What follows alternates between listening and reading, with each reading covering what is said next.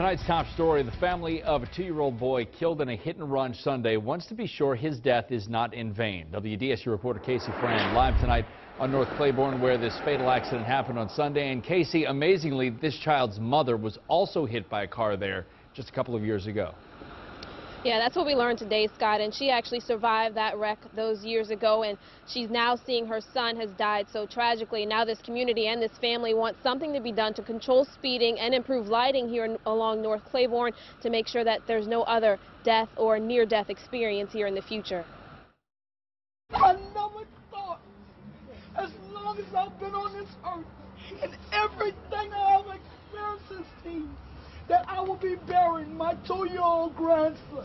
But tonight, this family is faced with that reality after 2-year-old Christian Glover was killed in a hit-and-run accident Sunday. A large crowd, including his teachers and 2-year-old classmates, gathered outside his home, grieving the innocent life gone so soon. I cried all night. You know, I can't even much get this baby face out of my vision, because he was just at our center Wednesday at our Thanksgiving feast, him and his mom, and he was so happy and playing and so full of life. Christian was a loving kid. He was fun to be around. He had a beautiful smile. And the last time I seen him, I told him that I loved him, and he said, "I love you back now." They never imagined he wouldn't return from the holiday break. But his grandmother, Lamika Randall, says this is not the first time something like this has happened to their family. My daughter got hit a couple of years back crossing the street, and she suffered, they broke some bones in her knee, and she had torn ligaments, so she had to wear a cast.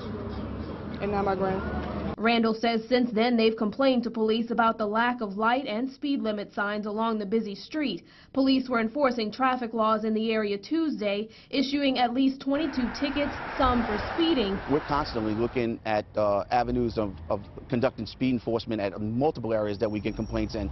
We take the complaints, we look into the complaints, and we go out there and enforce it. But Randall says it's still not enough. If somebody would have did something for me when my daughter got hit before out here, if they would have took care of my grandson would still be alive today.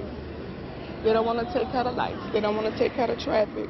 It took for a 2-year-old child to get hit and killed for them to start giving out citations about speeding on the street. Now police are still looking for the man who was driving the older model white Chevy Silverado on Sunday that hit Christian Glover.